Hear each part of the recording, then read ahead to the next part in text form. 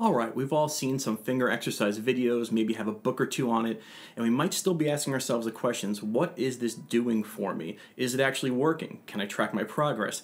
How do I make it less daunting, less boring? Can it be better? Can it be fun? And I'm here to answer those questions for you with a definite yes. We're going to study a way of exercising your fingers, but not only your fingers, your mind, and how the guitar works, and we're going to get it done quite easily, and I know that you can do it. Welcome back to another episode of StichMethod. Today we're going to be talking about worthwhile finger exercises. We're going to hit it right on the head right now. All right, so the way that I approach finger exercises is that they should involve your mind. They should involve how the guitar works, and of course they should involve your fingers. The whole point of finger exercises is to get your fingers to not become mechanically dependent on, scale shapes or familiarity. It's to keep everything working individually so that when you call upon these fingers on any context that they can go where they need to go. And so what I like to do is I like to take a riff that I know very, very well, and you can do this with any riff that you know very well. That's the key. And you take the riff and you play it, which in this case we're going to start with Black Dog by Led Zeppelin. I'm just going to show you the first little part, right? This.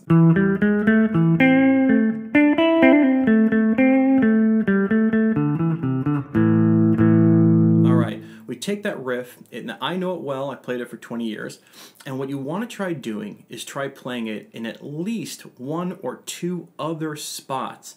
And what this does for you, and you're going to find out, is you have to try and keep it up with the tempo. You have to try and play the riff exactly how you can play it in speed in the regular position.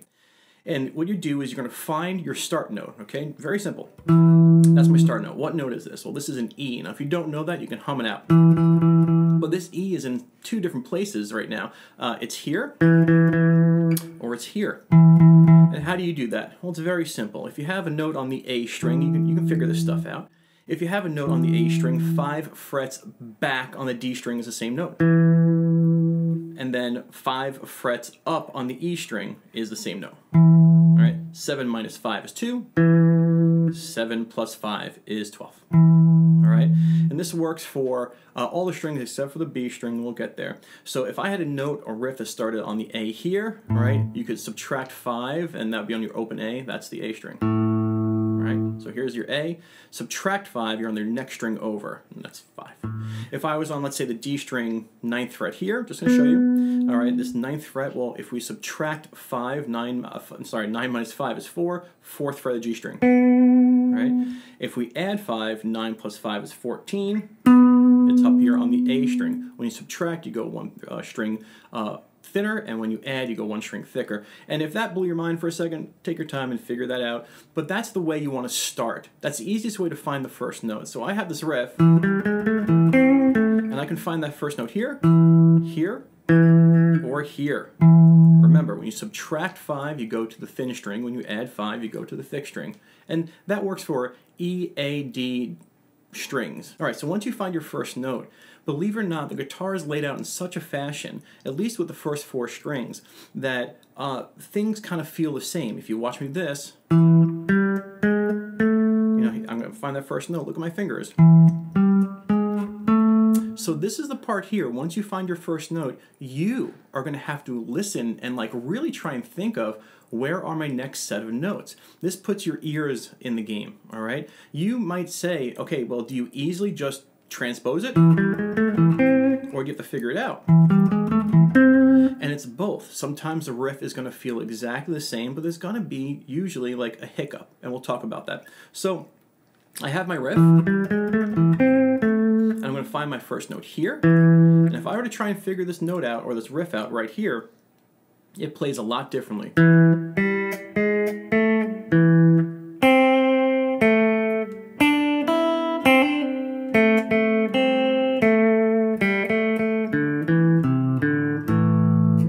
Now, this is like one of those cooking shows. I had that riff already figured out, all right? It's like I put it in the oven, took it out of the bottom oven. But you want to sit, and this is how you do it. Once you find your first note, you know there's going to be some sort of familiar footprint, we'll say. And it's going to take some time. Your ears, you have to look and see if you can nail it down. If you have to go back to your original riff and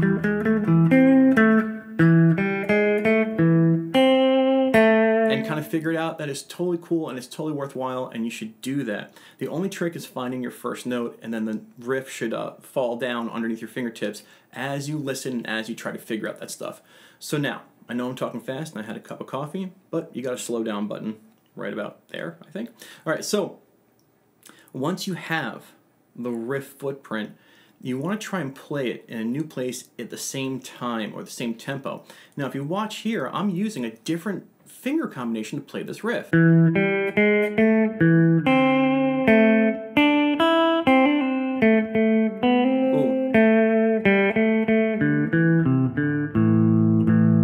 Because you're using a different combination of fingers, you have a finger exercise now that not only put your mind on the guitar neck, but also rearrange your fingers to play it in a different way and upheld yourself to playing it in time. Your finger exercises are okay, but if you're not playing to a tempo, how do you know if your fingers are going to be able to do it in real time, whatever your riff is? So you have this.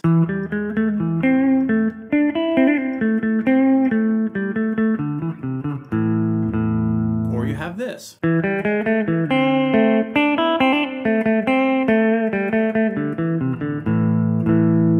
Now, I'm going to try and take that riff and transpose it up here. And you're going to see, it's going to feel 99% the same, but we have a hiccup.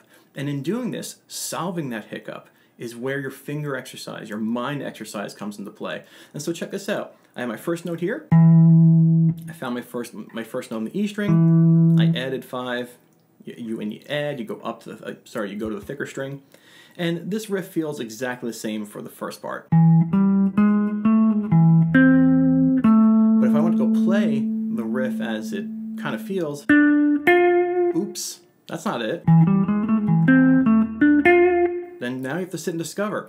You don't have to be great at theory. You're going to go, okay, that's the wrong note. Oh, that sounds too high. That might be it. Yeah, that's it. Now all of a sudden it's going to feel very awkward. Look at this move. And if it feels awkward, this is a great time to develop a new pattern of finger work to make that riff smoother. And when I was doing this, I said to myself, I got to get myself ready for that move. I'm going to use my pinky here so my first finger's in place. That moves instead of me stretching back, and then I'll use my middle finger here. And so you can see how I have to shift my fingers.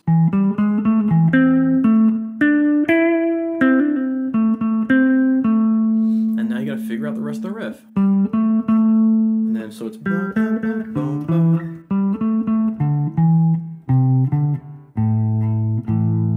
again, it takes some time in figuring the riff out. I'm trying to save time by showing you, but I know I talk a lot.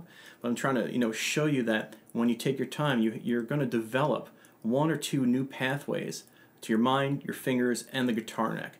And you want to sit and discover them. And then when you have 1 or 2 new places to play, you want to try and play all of them at the same speed. This is where your finger exercises are worthwhile. You can tell if they're working because, my gosh, they don't feel the same. Oh my gosh, right? But I'm doing it. I'm playing it at the same tempo. So you have your instant success, your instant reward by saying, you know what? I'm moving my fingers in a different way and it's making music.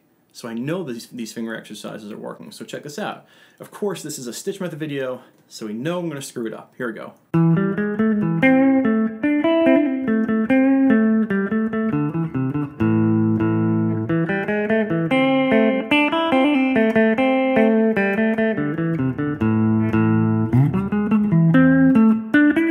There it is.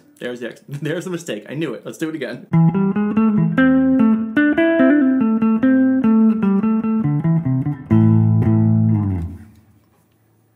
The more you do it, the better you'll get, all right? But let's save us some time. I'm not going to edit that one out.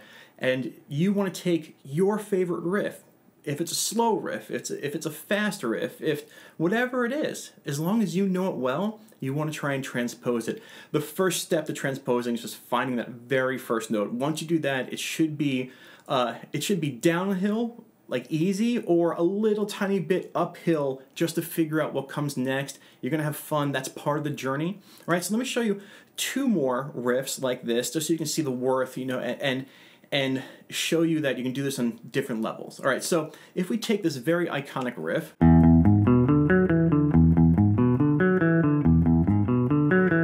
Pretty Woman, you know, the idea for this guy is to show you, okay, I'm going to try and play it in a different place, but I really can only play it, you know, when I try to do this, I found out I can really play it like in one other place that sounds right. And so I took the first note and said, okay, let's try and get this note onto the E string.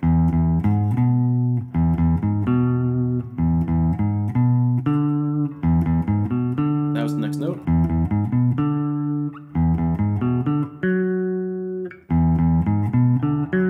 All right, then it came down.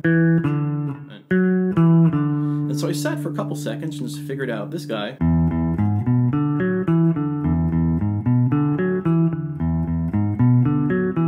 Look at that. That's a finger exercise in itself. You can see all these like crazy stretches and kind of maneuvering.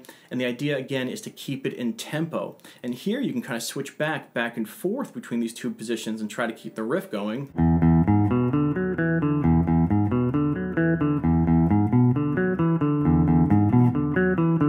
And it's like, okay. And I'm telling you, you feel it. You totally feel it. You feel like, you know, this like, okay, I got to think my way through this, and you're hyper like on it, but once you get it, you're going, man, my fingers are actually moving in ways they haven't moved before. And it's the pure beauty of doing finger exercises that are tied to a riff that you know, trying to keep it in tempo. The last example I'm going to show you is I'm going to take a song that I kind of already talked about on my channel. It's by one of my favorite bands, Phish, and it's an easy kind of riff. It's called Free, and the idea here is that this is a chord-based like melody, and it starts with a D chord, and if you don't know this stuff, it's okay, you can watch, and I'll try and post that video down below if I have it, but the idea is it's all chords. Let me show you the riff. D, C, E minor, D, G, D, and with that knowledge of playing the riff, sorry, it's like, okay, well, let me try and play that in a different place. And so if you're not familiar with the cage chord system, a video or playlist will be popping up right here. Trust me, you know, I found a different voicing of my D chord, which is the C-shaped voicing, and I'm trying to find that melody.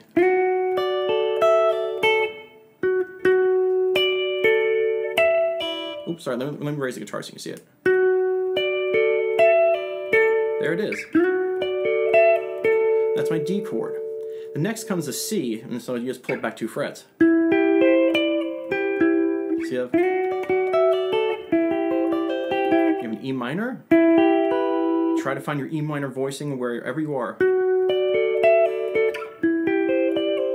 I know there's an E minor right here. Let's see. There it is. To a D. I know there's a D right here.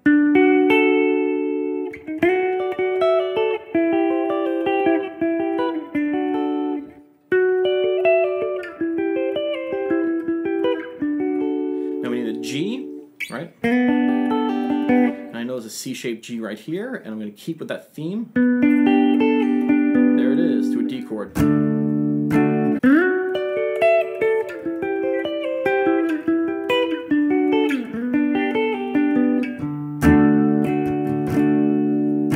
Alright, so now you can use it to transpose your chords, see that the melodies that are based from chords can be moved around.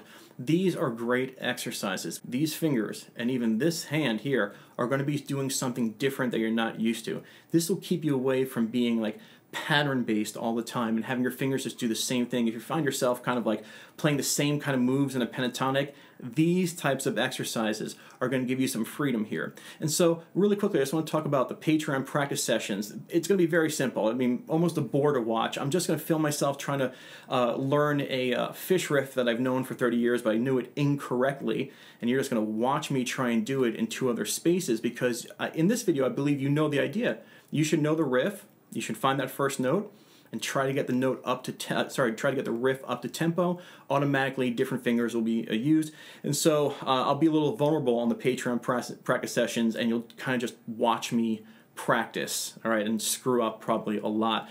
So, if you know finger exercise videos and books, you know, make you feel like you're putting too much effort in and don't know where the reward is, this method is going to work for you. I promise. Thank you for being here on another episode of StichMethod. Talk soon. Bye-bye.